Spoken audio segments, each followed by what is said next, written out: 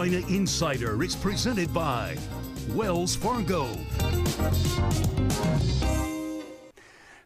So after 30 minutes in Kenan Stadium, the game was tied 17-17, Carolina and Notre Dame. Really a lot of offense in that first half. The second half was dominated by defense, and we'll get to some highlights of that in just a second. But Mack Brown, heading into the halftime locker room, was optimistic about his team's first half performance. We'll start with that, second half highlights, and some post-game reaction after that. We had awful field position in the second quarter.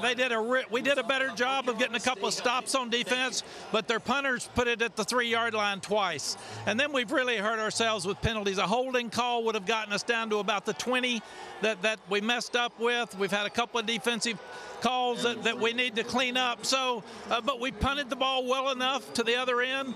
We're trying to fight field position. Hey, we're even with the number 2 team in the country, so have to give our kids a little credit. But I want to see them settle down and play. We're dropping balls, no penalties.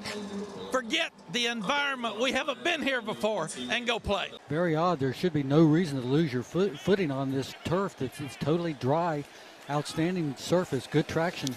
So Carolina has to kick it away, and Kiernan rockets one down the field, hits it to 14, rolling inside the 5. It will be down at the 3.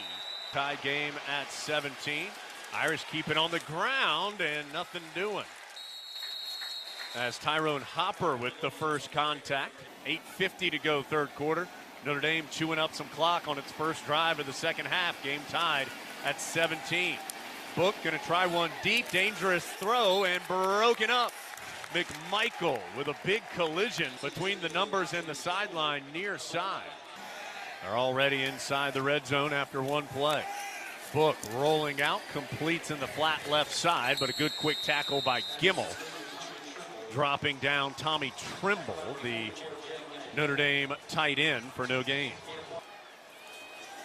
Heels bring some pressure. They flush Book out, throws off his back foot, and it is well out of bounds, incomplete. As Surratt and Book ended up on the deck at the end of the play. Good pressure there from the heels, forced the veteran to throw it away and bring up third down.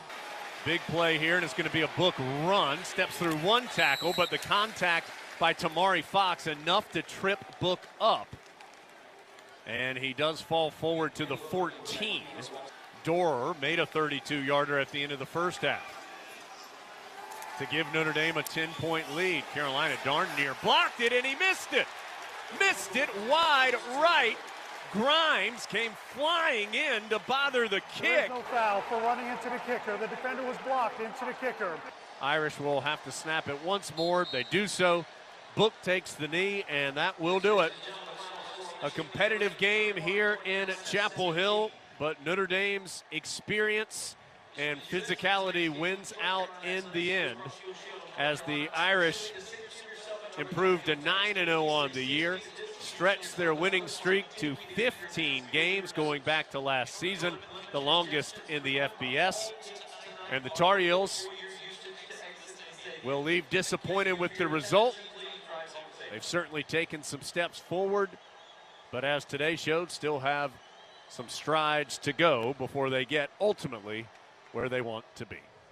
We felt like we could run enough that we could protect better than we did, but you can't rush for 87 yards and have 6 sacks and beat anybody, much less a really, really good football team. So give Notre Dame credit. They're really, really good. When they stepped up in the second half on defense, they really stepped up. I was really, really proud of our defense and our kicking game. That's by far the best either one of them have done.